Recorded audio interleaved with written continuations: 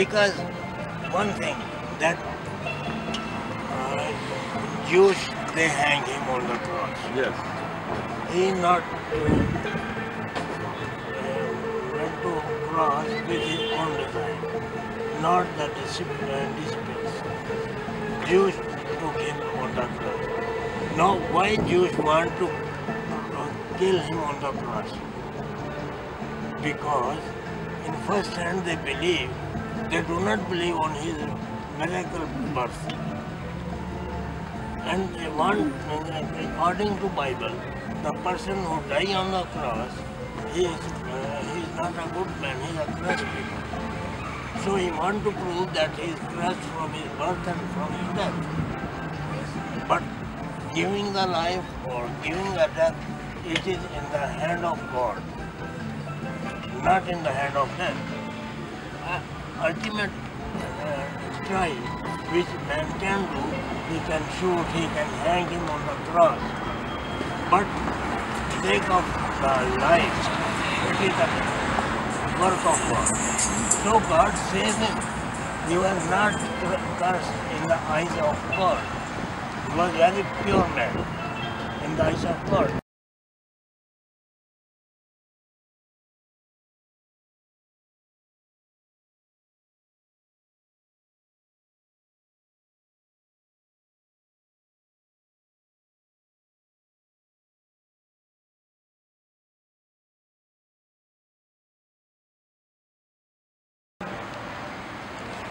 He goes back, in order to understand what happened with Jesus, to try to summarize it. So God created a man and woman in his image. God is a God of goodness, absolute goodness, love, and beauty, and all these the good things that God created. So we look at human beings, and Adam and Eve must have had a potential to become good. They had that potential, you might say. And so that is our understanding that, you know, God told them to be fruitful. And then Jesus,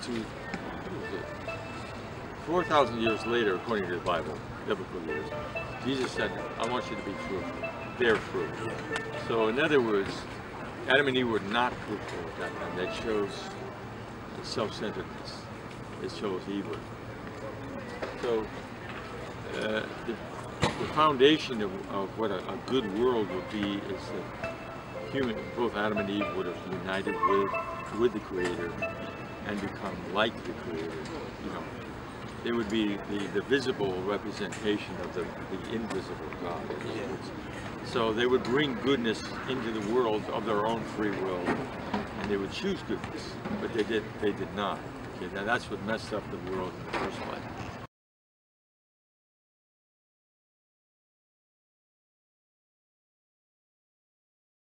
So the work of Jesus was not completed at the time of Jesus. Obviously, a second coming was needed because something's missing, right? Yeah, there is something missing. Yeah, there's still evil in the world, so the Messiah must return. But Jesus actually, our interpretation, our understanding of Father Moon received a vision from Jesus directly in verse 15. And Jesus began to explain these things directly.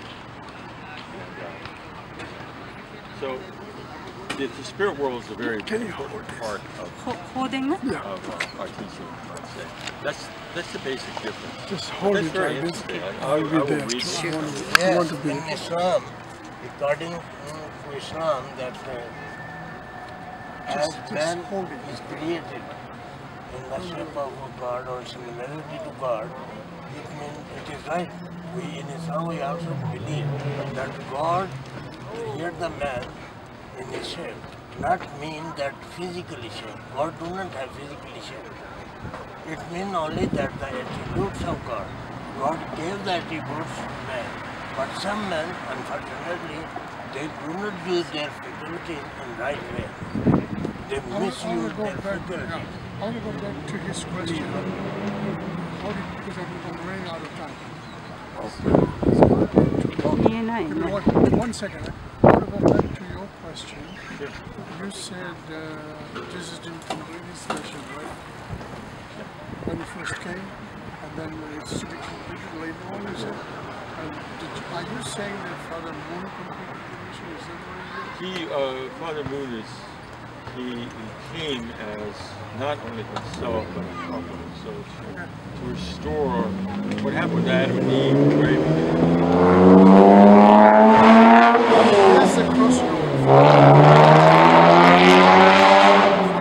and us, all of us. We also believe in a promised Messiah, which is the founder of our sect, as the members of Leandro, who said very clearly that he has been sent as a second Christ. What happened to us? That's what our missionaries explained.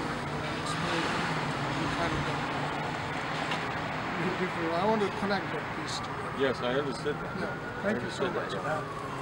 In this sense, as I was saying, that God created man and gave the attributes.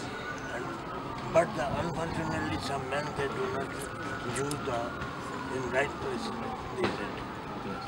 And always Satan is with them.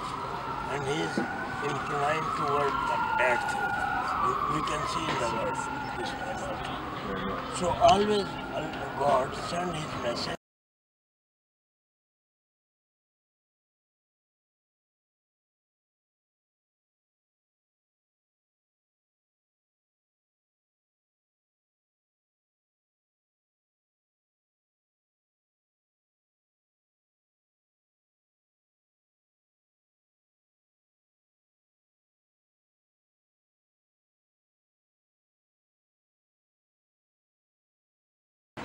Tribes of Israel, two were living in Palestine at the time, and in the other countries of eastern countries. For example, in Iran, in Afghanistan, in Pakistan, in India. So in Pakistan, yet there is a tribe who called himself Isa. It means the sons of Isa, Jesus. And at Sons of Isa?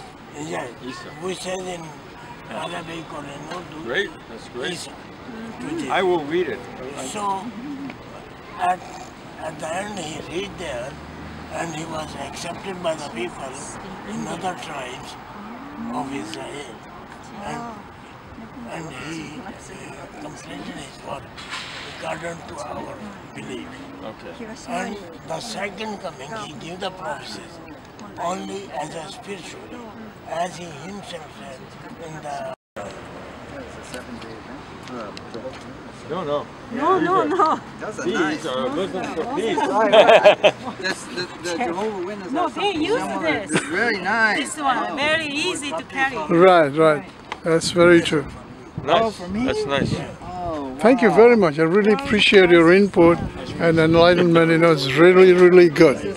Yeah, well, Really appreciate that. I appreciate your faith and your understanding. Right. You know, these things you just have to be open to what God wants to teach us. Sure. Maybe I can learn something. Sure. We all learn from one another's experience and scripture and belief system.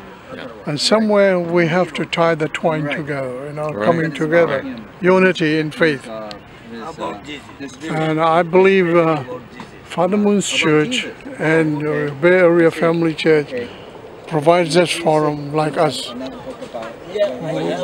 Not everybody does it, but hey, you guys have a very open forum.